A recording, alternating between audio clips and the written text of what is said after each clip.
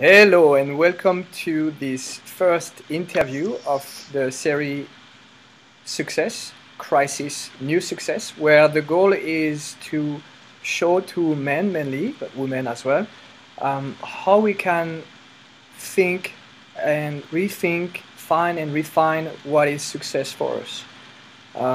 Today we have for this first interview Paul Cooper, who is actually what he called a freedom coach.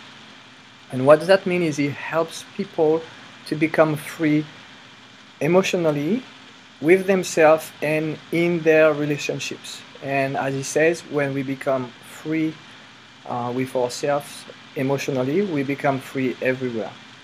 Paul has done this work the last years, and one of the things when we started to talk together that I really liked is he says at some point he realized that he wouldn't do anything that he wouldn't do it for free. So basically, what he's doing is his true passion. Um, yes. So welcome, Paul. Oh, thanks. It's good to Oh, be here. yeah, it's cool. It's cool. So the first question that I would like to have is there anything that I need to refine for my introduction? No, I think it's good. It's good? Yeah, yeah. Okay, cool. hmm So as we talked together before, the idea is to show the success through different angles and to inspire other men for that. Um, so I heard that you had a special story, and I would like for you to explain your story a bit to the people who listen to us and how your idea of success has changed along the years. Yeah, absolutely. I think for most people, I mean, I know it was for me. Initially, as I was, getting out of my family's house and, um, going from a teenager to becoming a young man, like my view of success was, um, it was very externalized. It didn't. It was based on if I had certain things and if I'd like reached certain goals, and like my idea of success was always something out in the future, um, that I was always grasping for. And so I got married really young. I was 21. I was trying to do all the things that you're supposed to be doing, and follow the prescribed method of Mm, being successful. I tried the college thing for a little while, and mm, um, I was definitely intelligent enough to do it, and in the areas that I applied myself, I did well. But I couldn't. I really struggled with like doing it because I wasn't passionate about it, and so I ended up working in restaurants, which well, it made me money. Like I had enough money to live, but um,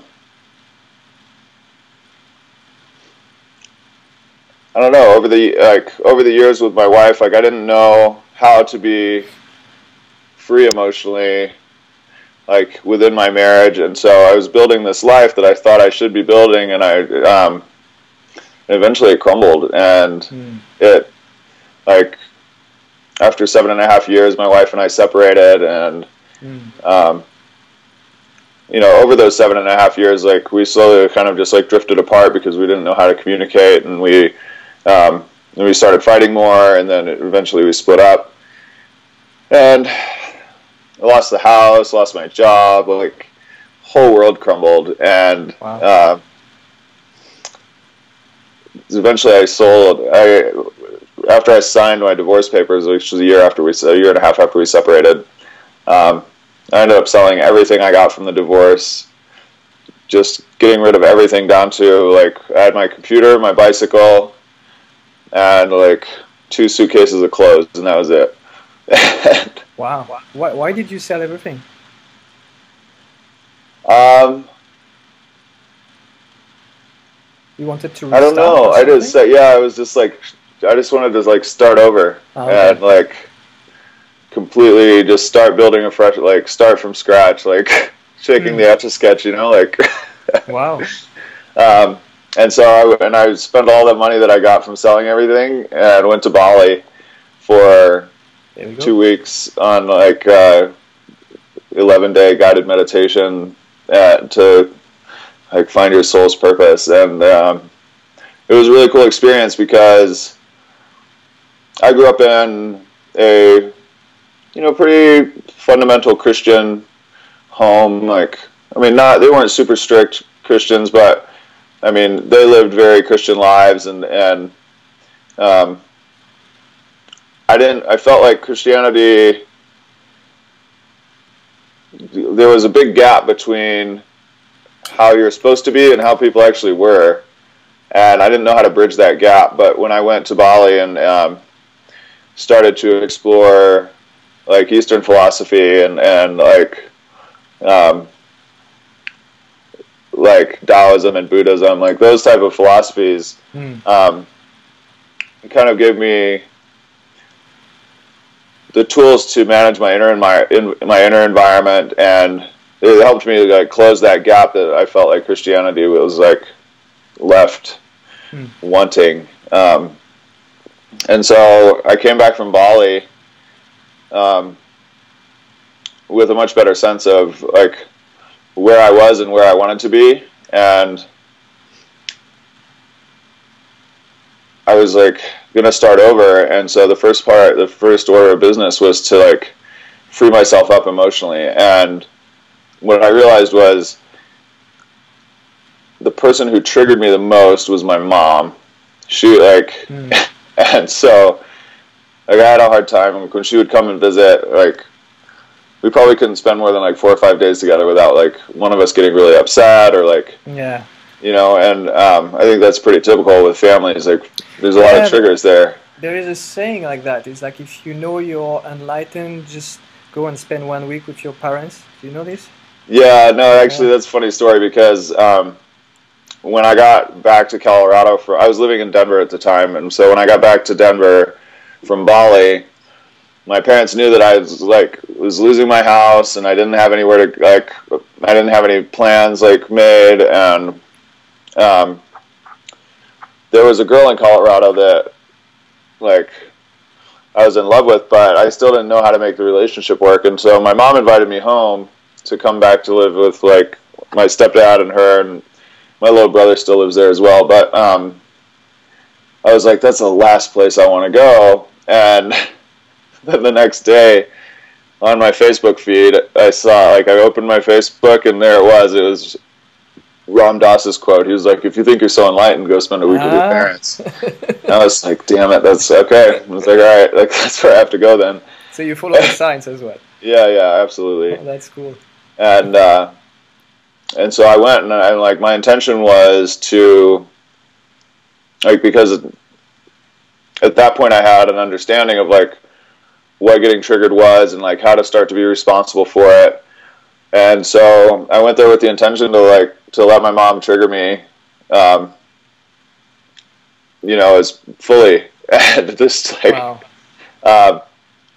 Because if there's anyone on the planet that could trigger me, like, and get to like all the triggers I had, it would be her, because she's like the woman that I was closest to in the world. So so you went in an intentional crash course. Let's go. Let's figure out all of this shit.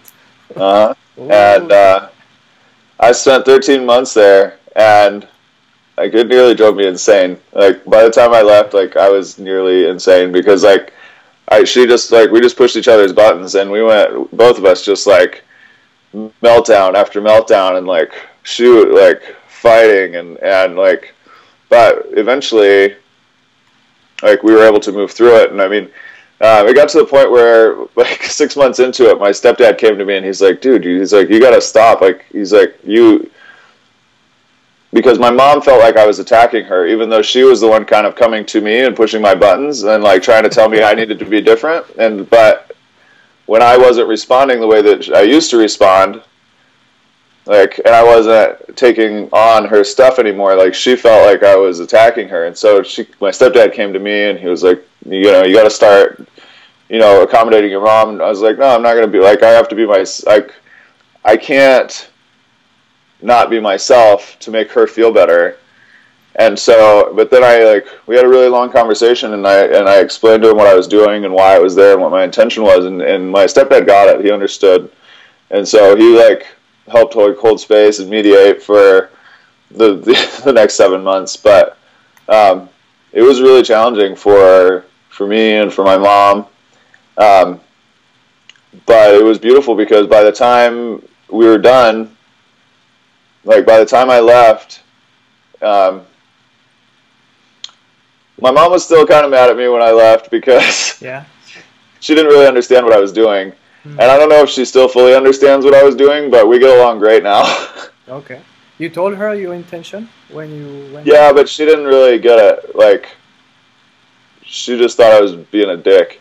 And so, but it was fine. I didn't really need her to understand because I knew what I was doing, and my stepdad understood, and so he could kind of help, hold space. And so, she maybe would have gotten a little bit more out of the process if she was consciously participating as well. She didn't want to? No, but she just wouldn't listen to me long enough to understand what I was doing. Okay. She had a really hard time hearing me. Okay.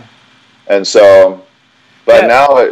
I think that's an interesting thing personally I found, and that's something that comes back in relationships sometimes. Is one of them start to be more aware of what's going on for him or herself, but not necessarily the other person. Right. And just this change the dynamic of the relationship. Absolutely. And at the end of the day, the question is how do we evolve together if we are in a loving partner relationship? Right. To make it work for both of them. And it's like a mother and son, but sometimes it's with your girlfriend or wife or whatever. Right. And I mean, ultimately, you don't need the other person to be participating really, because since the way people bond and attach to each other, a lot of it's unconscious anyway. And so, since my mom and I were already had a really strong bond, if I take full responsibility for myself and how she's showing up in my world, and just and grow myself and take responsibility for my own emotions, it changes the relationship, and so it changes how she shows up in the relationship as well. And so I didn't need her to understand really, in order for me to grow and for her to and for our relationship to grow. And so now, it took a little bit of time after I left before my mom and I, she kind of she had to move through her own emotions and have some space between us, by the time that I left.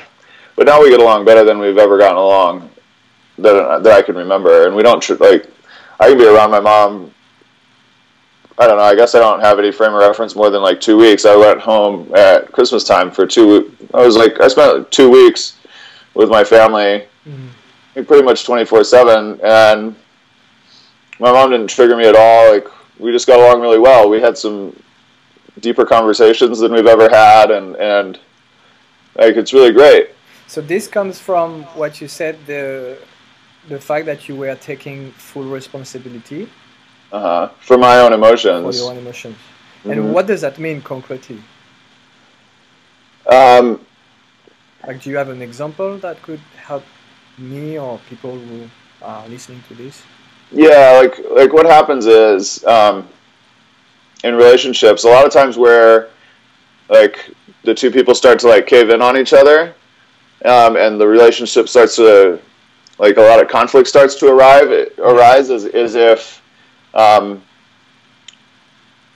one person is feeling bad, it makes the other person uncomfortable as well. And so the other person will usually try and fix the person that's feeling bad. But that's not really their job to fix them. And usually the reason they're trying to fix them is so that they don't feel uncomfortable. It's not because they tell themselves it's because they care about the other person, but they don't. It's not that they care about the other person so much. It's more that they just don't want to be uncomfortable, and so they try and fix the other person. And so that's what my mom would do. My mom's a psychologist, and so she's really good at fixing people who are feeling bad. And so I came home and I'm like, I've just lost my house, like my wife, whatever. So I'm kind of like just moving through a lot of heavy emotions, and my mom could feel that. And so she was always coming and trying to fix me. And I'm like, I don't need fixing. But then she would push and push and push until she would find a trigger. And then I would like have an emotional reaction. And so then I would like be authentic. I had to learn how to like be authentic with her about what I was feeling, and also learn not to blame her for pushing my buttons. Because what happens is when we get triggered, then we're like, you made me mad. And it's not really that she made me mad. Like, I was already mad, and I was holding on to it. And so she pushes the button, and then that anger comes out, and we blame her. So I had to learn how not to blame her and just let the emotion out. And so we'd have these interactions where she would try and fix me until I would have a reaction. And then I would like go and I would just like sit and like move through those emotions, and then, okay, like, and move through it. And while you were talking with her at the same time? I mean, usually there would be leftover emotions after the conversation that I would just have to sit down and like let wash over my body and like not fight the feelings and just like let them flow through. But the conversations just like were more like this, like kind of like butting heads to bring the emotion to the surface, and then like we'd let it out. Like some of it got let out in the conversations, but mostly it was just like internally processing it separate from the interaction, and using the interaction as like a way to like get the emotions like moving and coming up and out, because there was a lot of stored emotions like that they were affecting the way that I was operating in the world before. And what I realized is that over the years, like my mom had been the example of how I interacted with women.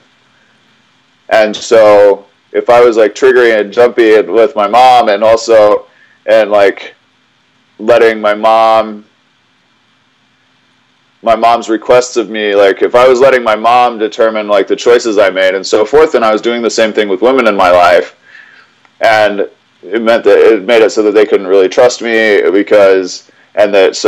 I didn't really trust myself, and so there was like conflict with the women in my life as well. And so that's part of why I went home, was because I figured if my mom was willing to push my buttons and like get all that stuff out and clear that space, then it was way better to clear that with her and not ask like not ask girlfriends or the women that I'm dating to do it.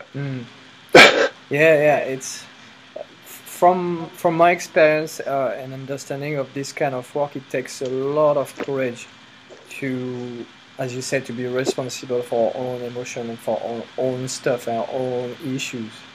And the tendency to react is so strong. And I think that's the beauty of relationships, is that we heal each other if we want to look at it this way. Yeah, absolutely. That's like why we try and relate to each other, to like, it's such a beautiful place to heal. And what you were saying is you were giving a nice reason why people would start to engage. It's like they have this trust issue, for instance. They don't trust others, or they don't trust themselves, and so starting to do this work would help them. Is there any other advantage and benefits? Because I think to start in this kind of work, we need to have a really strong motivation. Unless as you did, we arrive to the crash and yeah, exactly. And well, say game over. Let's change it. To me, I really believe that this kind of work it's like the foundation. It's the spiritual foundation that whatever we're gonna create or whatever we're gonna build in our lives sits on. And so if that foundation is shaky, then we whatever we build is at risk of crumbling. Like you see so many times that people will build, like they'll build this big life for themselves and then fall in love with somebody, and that person just comes and like destroys their world, you know, because the foundation's shaky. And so to me, like, this work is like, it's so important to have like a really solid foundation, and to like know yourself emotionally so that you can be yourself in the world and create the life you want. And so okay, so I think it's really important. When you talk about foundation, just to be very clear, you say like be yourself in the world, knowing yourself. Is it the foundation you're talking about? Yeah. Is there other things that are really essential for you in the foundation? Well, I think like our emotions guide us in a huge way, and what I realized through the process was that all that stuff that I was holding inside was affecting the way that I saw the world and how I perceived everything. And it was affecting how I perceived other people and how open my eyes were to the opportunities that were available to me.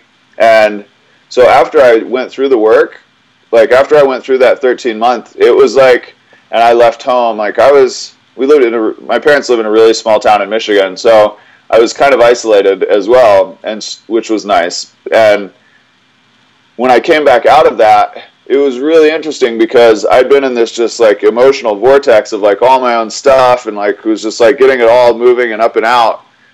And I went out into the world, and it was literally like a whole different place. Like people responded to me differently. I responded to them differently. I got to watch myself be a different person than I used to be.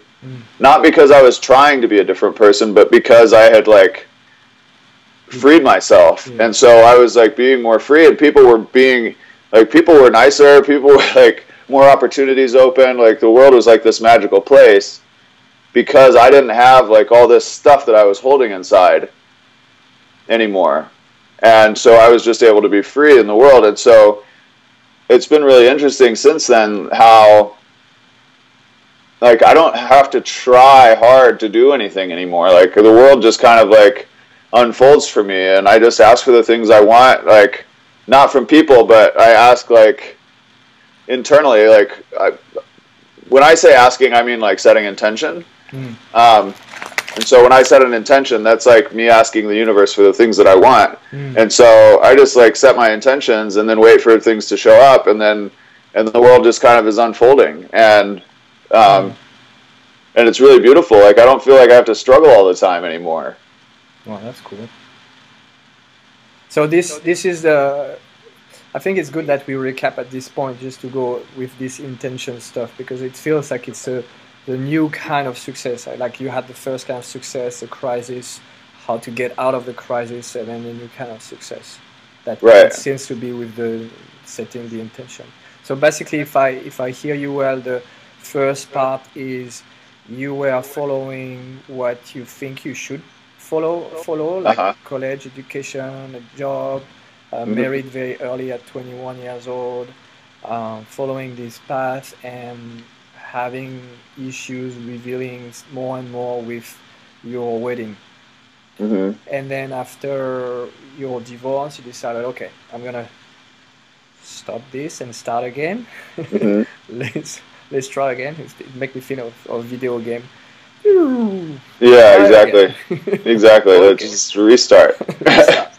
And the restart, you decided to go to Bali, use the Eastern philosophy, and then from that applying with your mom and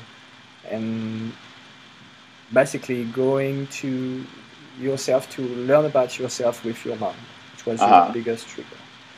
Just a question along the way that I was thinking before, but I didn't want to interrupt, is that how important is it, the Eastern philosophy? Is it important to do this kind of work, or like you were doing this versus your Christian education?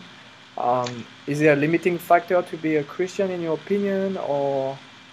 At this point, no. Like I don't. to me, when people ask me about religion now, like I don't really subscribe to any religion at this point. I feel like I have a really clear sense of my own spirituality, and I don't need religion to, mandate that for me. But if people ask me about what my views on religion are, it's like Buddha gets you to the gates of heaven, and Jesus lets you in. Sounds cool. That's cool. So if someone is Christian or Muslim or whatever, it doesn't matter to do this kind of job. No, it doesn't. Absolutely.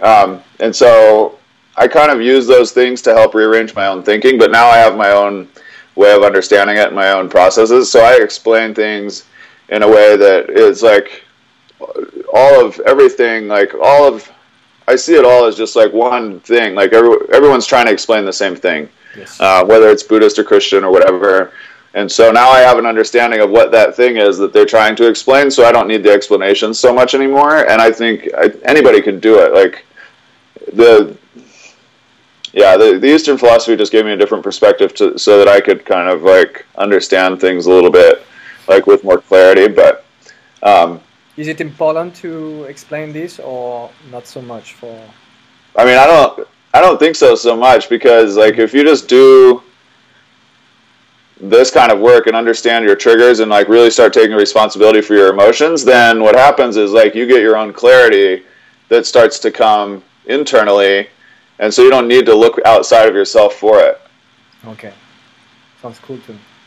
Okay, very good. So let's go back. So the idea of success, crash, restart, trigger with mom, 13 months intense boxing and melting down, and getting out of it, and obviously feeling very much different with yourself, with the relationship with others, and looking at yourself and, hey, I don't react the same way that I used to do.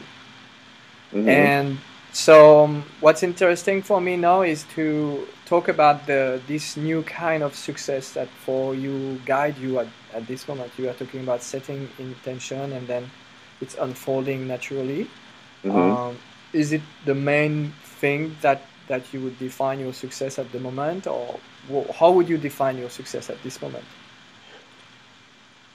For me, success is like I feel like I'm successful in that I've learned how to interact with the world in a way, or with my reality in a way that is clear to me and I understand. And so success is more of like an inner thing for me now, and it doesn't have anything to do with how much I have or what are the things that I have. Like coincidentally, I am more free financially now than I ever was before, and I don't really have that many things yet or at this point, because I don't like to have a lot of stuff anymore, but I always have the things that I need, and money's like flowing more and more freely for me now than it ever has. And so but that's not really my focus. I don't care. What is your focus? So I understand now it's not an external focus now, it's a more internal focus. Mm-hmm. And my focus now is really like just relentlessly being myself. Like I don't, like you were saying in the introduction, like I don't do anything for money that I wouldn't do for free. Yeah. And I don't do anything that I don't want to do. I don't force myself to do things anymore. I don't try and coerce myself or like pressure myself.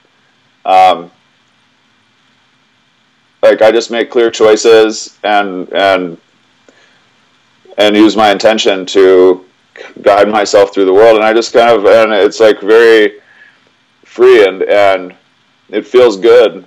And so for me, my main priority is just like always like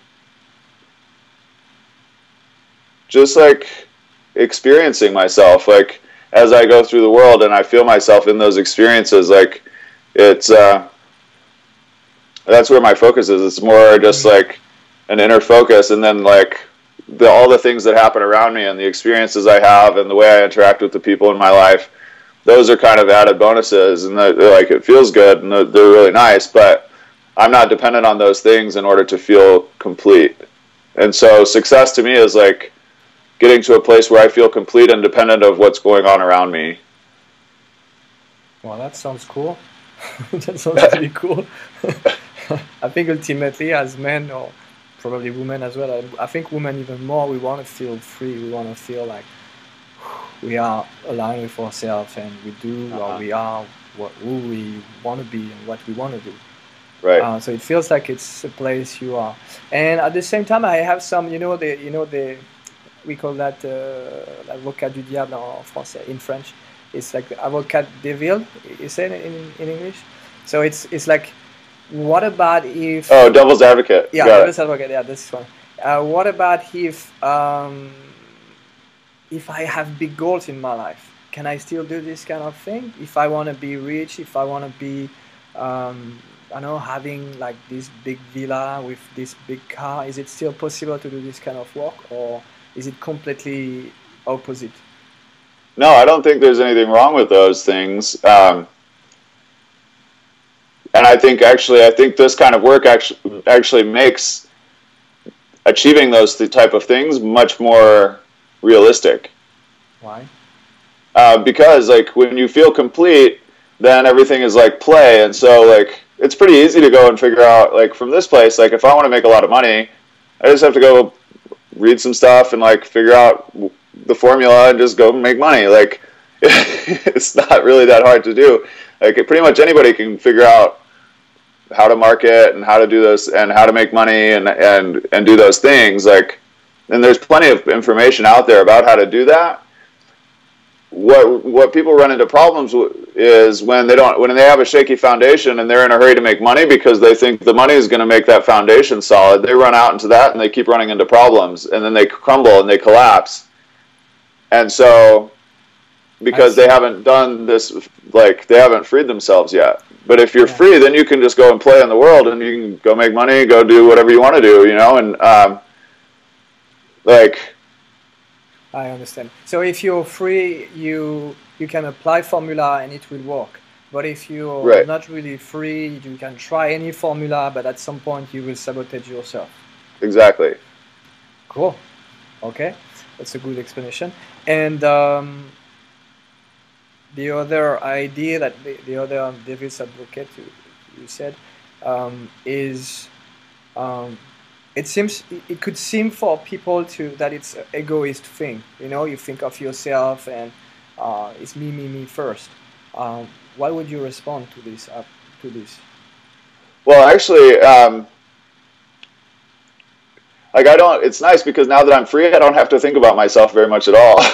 Like I can feel myself, but I can give my focus to, like I can give my attention to the people in my life and to the experiences that I'm having.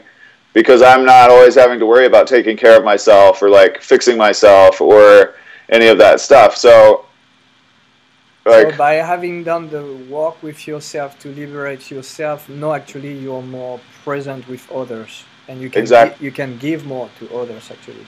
Exactly, because I don't have to think about myself because I trust that I'm creating a world that supports me and takes care of me, so I don't have to worry about me. And so then I can be more present with everybody else. Who wouldn't like this? That's fabulous. Fabulous.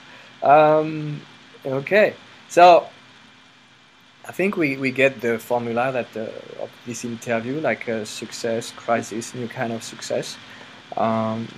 With basically the new kind of success, if I well understand, is for you to be with yourself, to be following your own guidance,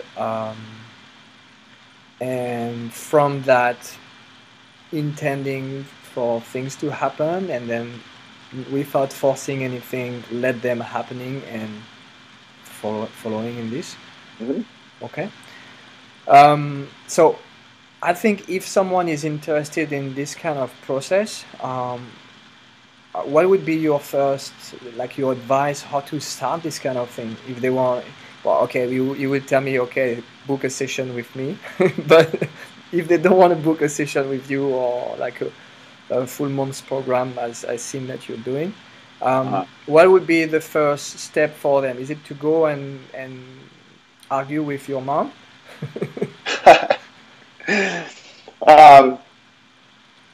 No, because you don't want to force that either. But what you want to do is like, ultimately, like if you're hearing this conversation, I'm going to speak to the audience for a second. If you're hearing this conversation and this type of growth is like something that you want,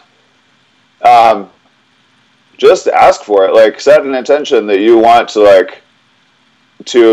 take the next step, and then all of a sudden, like, the things will start to shift and in your world, and the people that probably want to start happening is somebody's going to show up and start pushing your buttons, and and then you can work through start to like be more responsible with your own emotions and like use those triggers to start to free yourself. And everybody has that person in their life and that just kind of like irritates you and gets on your nerves and pushes your buttons. I don't know if it's your boss or your sister or, you know, your wife. A lot of times it's like someone you're in a relationship with. Yeah. And so actually I wouldn't send like somebody who's just thinking, oh, I want to do that. Like I'm not really interested in triggering you and pushing your buttons. But normally when people come to me, it's when they've like, they found themselves in a relationship where this kind of conflict is happening, but they don't know how to deal with it. And it's kind of just like ripped them open. Mm. And so then it's easy for me to go in and like help them make sense of it and put things back together. Mm. But I don't like doing the like ripping open part. So, but life is more than willing to do that for you. And you usually don't have to pay someone to do that. Yes.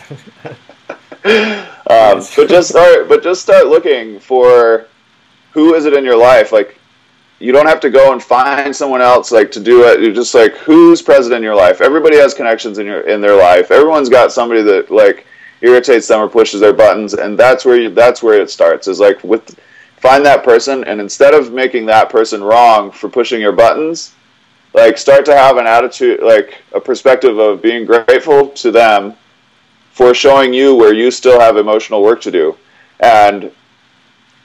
And then little by little, like they'll help free you. And the more capable you become of being responsible with your emotions, then the more like lessons will show up in your life to let you to help you start to free yourself. And so maybe that does guide you to a really challenging scenario like I went through. And maybe it doesn't. Maybe it doesn't. It's not going to take that much for you to be free. But really, like, there's people in your life right now without having to go and look for anything that are there to like help you, teach you, and grow you. Whether they know that that's why they're there or not, they might just be like a total jerk that's just always a pain in your ass. But that person is there to help grow you. And if you can start to use those experiences and the connections that you already have in your life to help understand yourself more, then like that's really how it's really how to do it. So basically it's to find this person, that's this intimate person that bothering us, and at the moment we are bothered by this person, instead of saying this is her fault or his fault, it's like, what do I learn from this? Exactly. This moment, and what this person is teaching me about myself now. Mm-hmm. Well, and the thing is it's important to feel the feelings first. So when somebody pushes your buttons, try not to think about what you're feeling until you've felt it. And what'll happen is, like, after you felt it, then you'll understand what was going on, like, and why that was happening. If you try and figure it out before you feel it, it's a really good way to just push the emotion down. So just don't try and figure it out. If someone makes you mad, just be mad without making them wrong. And just like go like, you know, punch a pillow or something and just be mad. And then just sit with yourself and just like with reflective thinking, just be like, okay, like what was that about? Like, why was I really mad? And clarity will come after the emotion moves through. I see. And so if we take an example, like I'm trying to think of a personal example at this moment. Um, yeah, I have an example of, I'm someone who's doing fitness all the time and love doing this. I'm kind of addicted.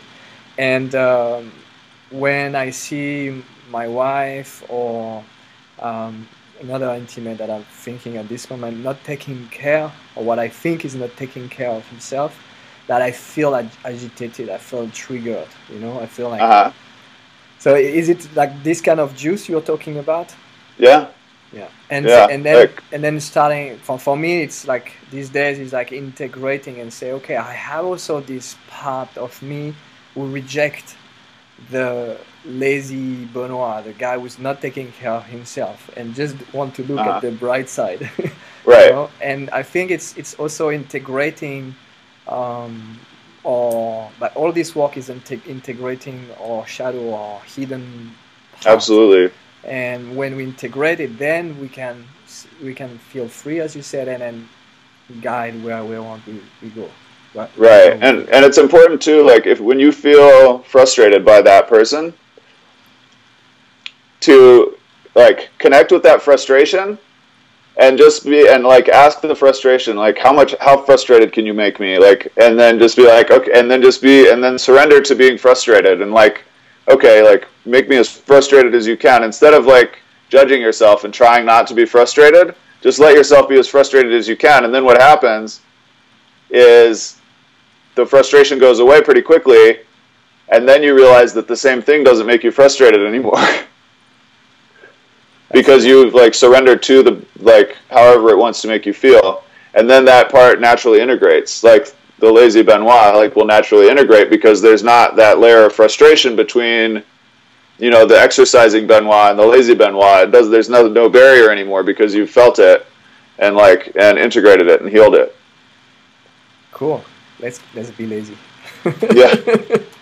Also, the idea is just to be sure. I think it's a perfect example. I think so. We get triggered. We get into the feeling of the trigger instead of pushing it away. To really, really, really feel it, and then at some point, as we feel it, it's going through us, and then the lesson is gained. Yeah. And then when the things happen again, we are not triggered as we used to be. Exactly. Cool. We get the formula. Nice. Okay, excellent. So that's awesome. That's. I think many people can relate to this first idea of success, external success, and I think with this talk we give a bridge about to arrive to this other kind of success, which is being free ourselves first, and then building the foundation, as you said, and then get out in the world and do the things that truly is our passion. Yeah, absolutely. Cool. So just for promotion sake, if people want to reach you, they go on your website, is it? Yeah, my website is iampaulcooper.com. It's just one string of words. There's you can connect to me from the website. There's email connections for Facebook and all of that stuff on there. So. And they can ask you questions if they want, or they for sure. Like Facebook's a good place for that, or email, and I do my best to answer them. I can't always get to all of them, but I do my best. So okay, cool. That's what we all want, to give our best. Okay, excellent, Paul. That's been a very pleasant moment to share all of this with you, and hopefully I think, for me at least, it's very helpful. So thank you very much. Oh, my pleasure. Thank you for having me.